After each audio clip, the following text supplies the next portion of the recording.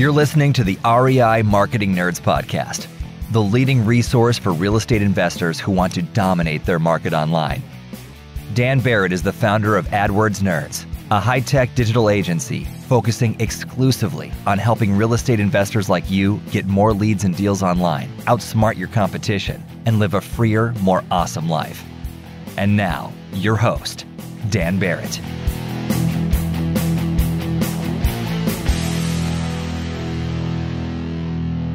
Hello and welcome to this week's episode of the REI Marketing Nerds Podcast. As always, this is Daniel Barrett here from AdWordsNerds.com.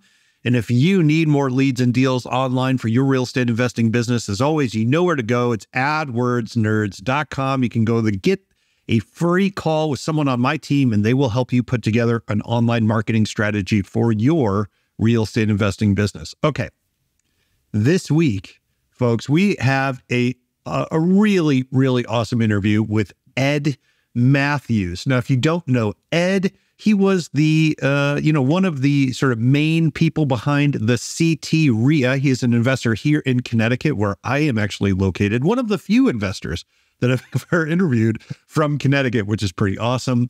But he was the head of the CT REIA for a long time and is now one of the sort of most influential investors in Connecticut doing multifamily syndication. He's got an incredible podcast called The Real Estate Underground.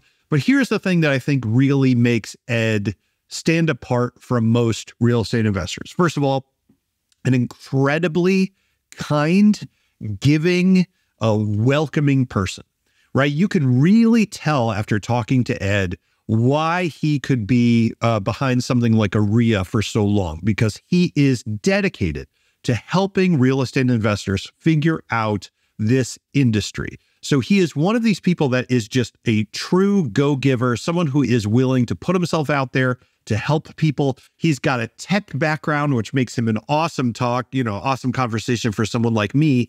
And he's really amazing at explaining what goes into something like multifamily syndication, right? He makes these topics approachable. He makes them seem doable. He is just one of the most legit people I've ever had on this show. I cannot wait for you to get to meet Ed Matthews. So without any further ado, let's jump into the interview. I am here with Ed Matthews. Ed, you may have heard from the Real Estate Underground podcast, which you can get over at realestateundergroundpodcast.com. Ed, welcome to the show, man. I'm so happy to have you here. Thanks, Dan. Great to see you. We were talking about this very briefly before, but you are one of the only investors I have ever had in my home state of Connecticut.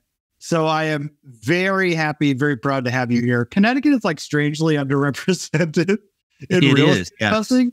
Yeah. So I want to dig into that, but let's talk about you today. I want to give people kind of like the overview. So for people who aren't familiar with you, or maybe what you talk about on your podcast, which again, you guys, if you're listening to this, you can get this anywhere that you got this podcast. It's realestateundergroundpodcast.com. So you want to go check that out as well. Give people kind of like the overview of who you are and what you're doing today. Yeah. So I am a recovering technology executive. I spent about 24, almost 25 years working for Silicon Valley companies that nobody's ever heard of. Cool. And had a blast, learned a lot, met some amazing people. And along the way, I started to look at real estate as a way to build generational wealth. And so, I always tell people that in 2008, I read Rich Dad, Poor Dad, and it changed my life, right? 3 years later.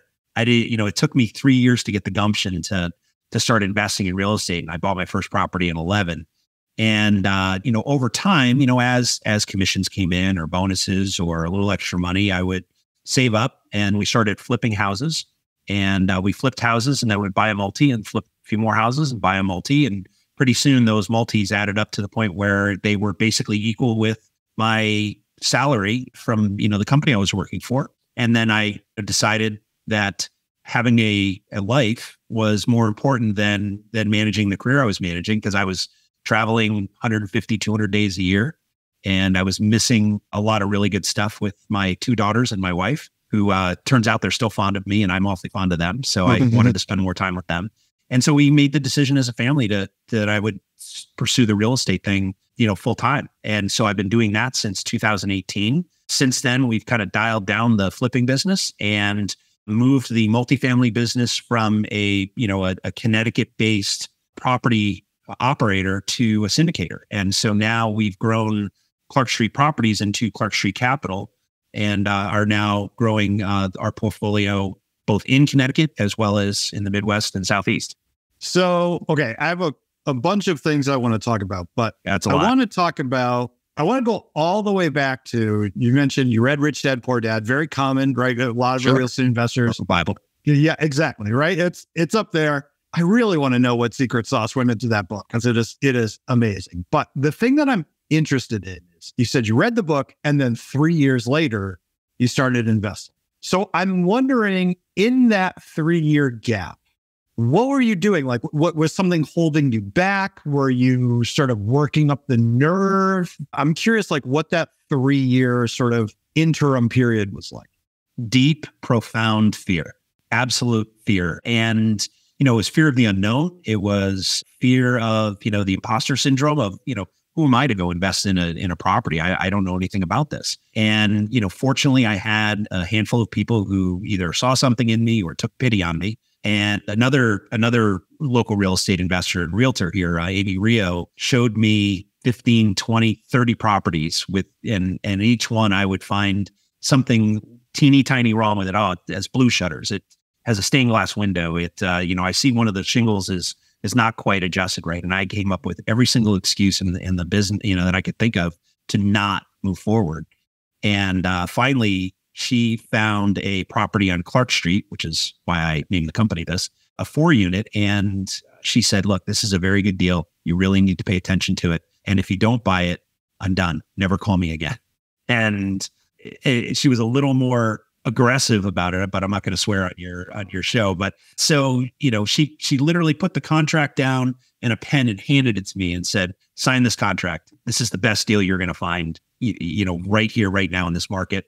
And, I'm 6'4" and Amy is probably 5'2" on a good day. And she scared the living daylights out of me. And I gently took the pen from her and signed it right on the hood of her car. And I still own that property today and realized that actually wasn't so bad.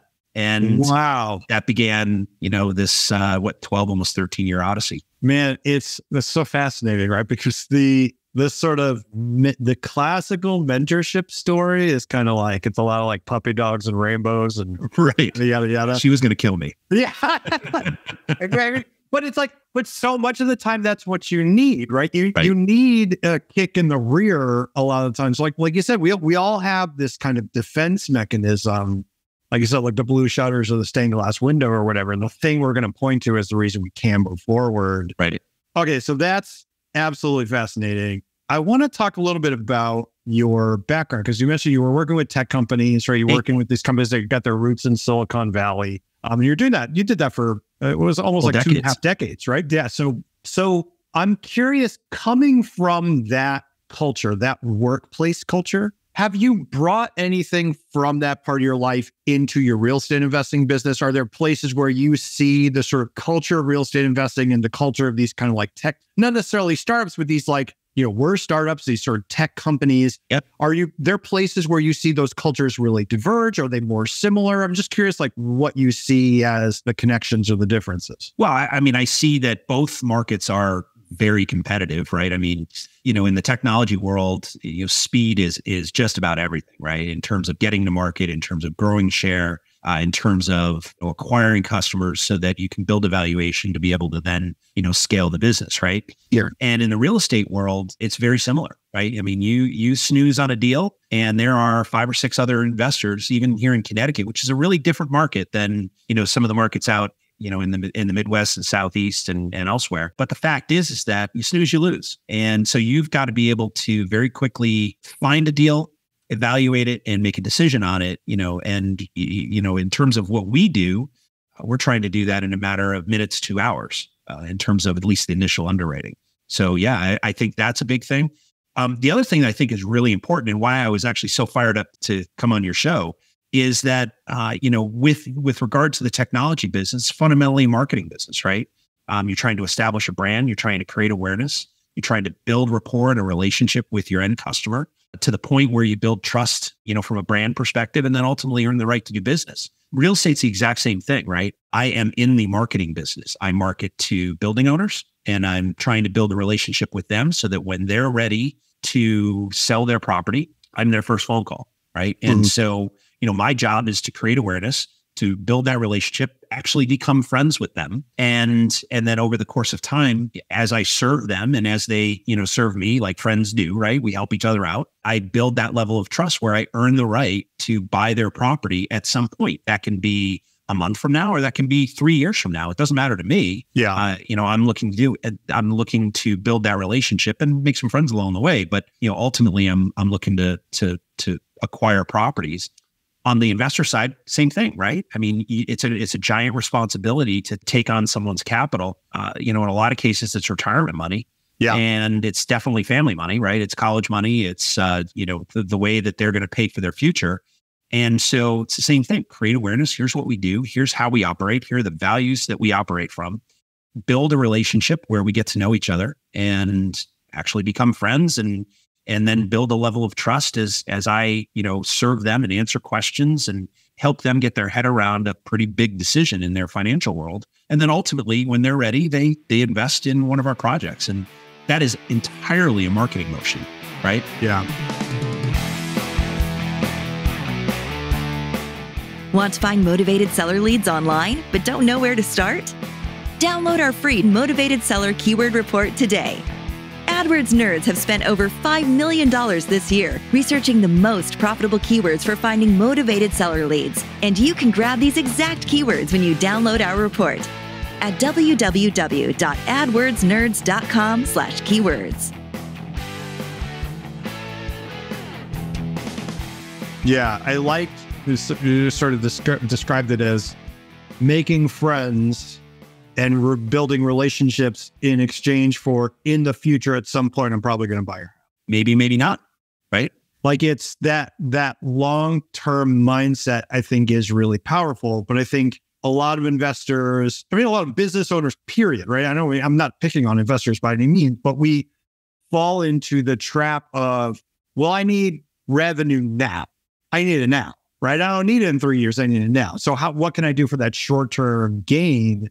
But it's ultimately those long-term strategies. I mean, I would love to talk about your podcast, but for me, doing this podcast is a long-term strategy. Same. It produces very little revenue in the short term, but over the course of the last few years, more or less all of my best clients have been like, hey, I've been listening to your podcast for a year, 2 years, 3 years, right? Like it builds that relationship ahead of time. It does. And, people start to understand, okay, Dan is a good guy and he wants to help. And he's really knowledgeable, and you start to build that knowledge base of the fact that you know what you're talking about. You want to serve your clients, and you tend to do you do a good job for them. And over the course of time, I mean, the fact is that with the internet and social media and all of that, the people that we meet in our professional lives have checked us out 6 ways to Sunday before we even know their first name. Right. And so, using a podcast or social media or any other media to be able to make that connection is so important. And it doesn't necessarily mean that it's 3 years from now. It can be. I mean, I get phone calls all the time with people that just came across my profile on LinkedIn or, saw something I posted on Twitter or Facebook that resonated with them for whatever reason. And then, then it's a conversation to see if we fit. And see if, the way that they operate is the way I operate. And does that fit together? And, can we help? Yeah. Sometimes we can't. Sometimes we can. I think it's one of the fundamental sort of marketing lessons, right? Like that conversation, that initial conversation is a lot easier if someone approaches you than if you are approaching someone, like tapping them on the shoulder and be like, hey, by the way, I would love to buy your house. Like that can work, right? But it's just a very powerful sort of reversal there that I think you've done really well. I want to talk about your relationship building. Before we get into that, this is a bit of a diversion, but I want to touch on this while we were talking about your sort of time in tech. Yep. I am curious your opinion, because you've been so embedded, or you were so embedded in that world for so long. Yeah. Tech-wise, what do you think the next 5-10 years looks like for real estate? Because the thing that I have my eye on is mostly artificial intelligence, this kind of idea of, like you said, there will, if there's not this company already, there will be, hey, you plug all your property data into an AI model and it makes an offer for you, right? Like that kind of thing, I think feels like fairly inevitable to me. I'm curious, because you've been behind the scenes there a little bit. What are you kind of putting your, keeping your eyes on in terms of the next 5-10 years? Or is it, it's not really going to be anything. It's always going to be the same old, not necessarily the same old, but no, the core business never really changes. I think the world has fundamentally changed, and it will continue to change every 18 to 24 months for the rest of our lives and in perpetuity, right? Yeah. The adapt or die thing is real. Yeah. And so I agree. I think artificial intelligence, but I would actually take it one step even beyond that, where there's like lookalike audiences on Facebook, where I can say that I'm looking for this person in this socioeconomic space in this geographic area and so on and so forth. I would bet that there is, and I think some companies do it to a certain extent, but I think that there's a lot of room for opportunity, and a lot of room for growth and opportunity, is to be able to create lookalike properties. Look, I own a 10 unit in Jewett City. This is the median income. This is the rent roll. This is the, so on and so forth, and be able to plug in, here's exactly what this building is. Now go out and find the other 10,000 that look exactly like that building, because those are the buildings I want to buy, right? And then taking it to your step of then automating the process of, based on the numbers that were created, and a lot of this is publicly available, right? With audit, with annual reports and everything, to be able to then turn around and offer on properties basically sight unseen to at least start the conversation, right? Yeah, I think it's going to be a truly weird 3 to 5 year period. Can't wait. I'm very excited for it, but I also think it's very weird. Like literally, like I have a personal blog. It's not real estate related, but I write in it every week. And literally I invited to a beta thing where you feed it all your past blog posts, and then you write sort of like a Google Doc. And if you're ever stuck to what to say, you hit +++, and the AI completes like the paragraph for you in your own voice. Yep. And I was like, is this the best thing in the world or the worst thing? You know what I mean? Like, it's like, no, I just know it is a thing in the world. So there's not much you could do about it. Okay. So I don't want to go too far down that rabbit hole, because I will literally talk your ear off. I want to talk about Connecticut a little bit. So you got started, you're in Connecticut, and you've been investing in Connecticut now for a very long time. I mentioned this before when we met, sort of before we did the show, was that I've only had a few clients ever in Connecticut. In fact, I think Oz Pariser, I think you had on your podcast. Oz well. Yeah. It was a past client of mine. Also, for like 2 years straight, just absolutely kicked my behind in jiu-jitsu. Just every single day that I would ever meet him would just... Bad man. You have to be careful. Amazing dude, right? So, but beyond him and like a few other people, I don't really meet investors from around here, and I've never really known why. So give me your take sort of from the inside. Why is Connecticut not as... what's a good word? It's not as popular among investors, it seems. Is that true? Right. And if so, why? And two, why do you view Connecticut as such a great place to invest? Like, why choose Connecticut as your market? It's fascinating, because Connecticut has always been, in my experience, a cash flow state, right? So it's not quite as sexy. You as say a New York or a Massachusetts or LA, California, or some of the other places where it's a lot more straightforward to force appreciation. But it's interesting though, because when you look at the investor population, like if you look at CT REIA, right, the entity I recently left, but I ran that for quite a bit of time with my partners, and that REIA, the Real Estate Investors Association, is the 5th largest in the country, and I actually think it might be the 4th, and by far the most active. I mean, there's 1,000 members, and I had no idea. That's true. Isn't that amazing? 4th largest in the state, and it's the most active. 4th largest in the country. Oh wow! Oh yeah. I'm sorry. Yeah, that's amazing. I had no idea. It's amazing, right? But here's the thing. So a lot of investors want this. You go on like a Bigger Pockets or Clever Investor and all those, and they're really interested in appreciation, because that's where the big wealth comes from, right? Here in Connecticut, traditionally, it hasn't been true over the last 18 months to 2 years, where we have become more of an appreciation market, but it's always consistently been a cash flow market where, you could buy at a certain price point, and the rent that you charged you could make a consistent, $200, $300, $400 a month per door in the properties that you own. And, the way that investors built wealth here in Connecticut was really focused on creating that cash flow to the point where it eclipsed your monthly salary, your annual salary. Boom. And then that gave you the freedom to be able to go out and do it more, on a full-time basis. It's my story, right? Yep. And so Connecticut isn't quite as sexy as New York, where you buy a little brownstone in New York for, I don't know, $2 million, and you throw $500,000 into it and turn around and sell it for $5 million 2 years later, right? Just not the way it works here in Connecticut. And so, but what's changed over the last couple of years is COVID, right? I mean, COVID changed everything. And so you look at the opportunities within, we'll use New York and Boston as two examples, right? Where the appreciation for a period of time, about 6 months, just stopped. And then, that money, that institutional money and kind of the next couple of tiers down, poured into Connecticut, which increased the property values. So where I could buy a building for, I don't know, 45, 50,000 a unit today, that building is probably anywhere from $85,000 to $100,000. And really nothing changed other than time and demand. And so, obviously that corrected fairly quickly because everything started to appreciate. But Connecticut, it's not sexy. It's not get rich overnight type of market. It's a get rich over 15, 20 year market, right? Yeah.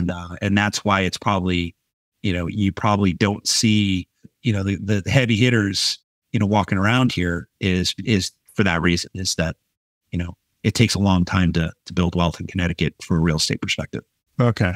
I find that really fascinating because, again, it sort of ties back to what we were just talking about. It's like the short term versus the long term. Yep. To a certain extent, all investing is like long term. It is. Right. But I think that sort of gradual, steady build is like to someone like me. So I would say, like, I'm not an investor. I've worked with investors and have for almost a decade now, but I've never invested. And I'm like, okay, next year my goal is I'm going to do my first real estate investing. I have no idea what. I set that goal for myself. I haven't thought about it since there, right? So yeah, exactly. So I was like, okay, one of the things that to someone like me, right, is like the sort of very volatile investing turns me off because I'm like, it's not what I'm looking to do, right? That sort of slow and steady makes more sense. Hey guys, hope you enjoyed part 1 of this episode. It's just too good to limit to one show. Join us next week to hear the rest.